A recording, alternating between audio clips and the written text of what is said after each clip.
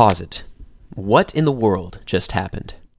This is the men's 4x400 meter relay at this year's Texas versus Texas A&M dual meet.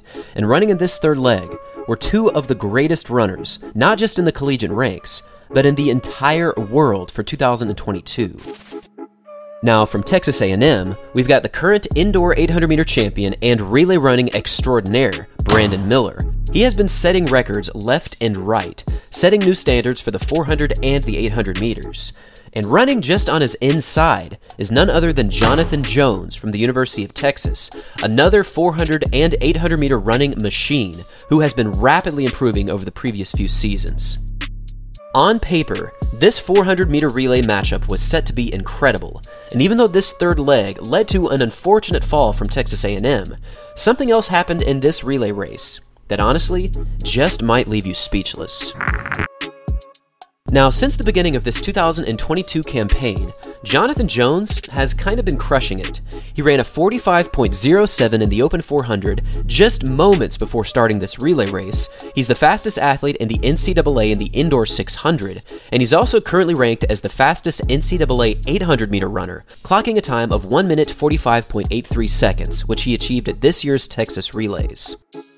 This man is currently proving that when it comes to the 400 and 800 meters, there's next to no one that can stand with him. But the one athlete that just might be able to is none other than Brandon Miller. It's easy to see why this third leg in this 400-meter relay race was a big deal. But when you take a closer look, you see something even more incredible. For the start of this third leg, you see Brandon Miller in the lead by about 7 or 8 meters. Now, this is a pretty solid cushion for any 400-meter split, but down the back stretch, Jonathan Jones absolutely blew by Miller, and it seemed as though he had some unfinished business in this race here. Even the announcer couldn't help but laugh a little bit when he saw Jones make this move. It was just so fast. Jonathan Jones go. Now, Jones is more of a 400 runner than Brandon is, but boy.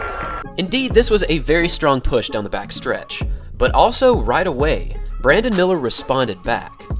This was clearly a battle, and at this point, these two were both running significantly faster than anyone else in this entire competition, and even though this third leg ultimately resulted in a dropped baton from Texas A&M, Jonathan Jones from Texas actually ran one of the single fastest 400-meter splits in the history of the 4x400, hitting a time, are you ready for this, of 43.48 seconds, which in the entire history of the 4x400 meters, this split ranks 20th all time.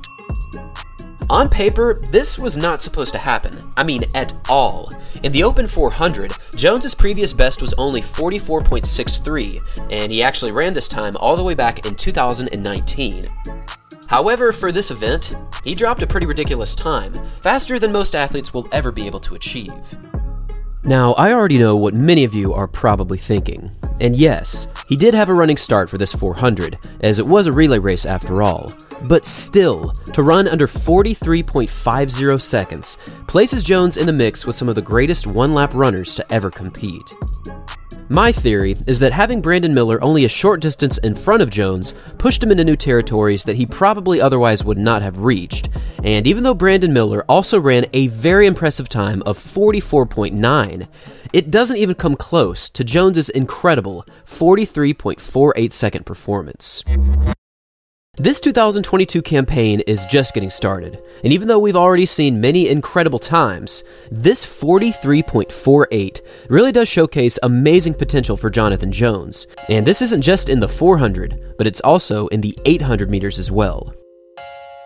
Over the next few months, we'll have the opportunity to see Jones battle it out against Brandon Miller in the 800, but we'll also have the opportunity to see Jones race against Randolph Ross, who has been crushing the 400 recently. These two athletes are clearly the best in the NCAA right now in their respective events, but if Jones can keep running times like this, he just might be able to challenge these two athletes. And now I'll pass the question off to you. How fast do you think Jonathan Jones will run in 2022, and does he have a chance to win an NCAA title in either event? Leave your thoughts in the comment section down below. Thanks for watching, everyone, and as always, until next time.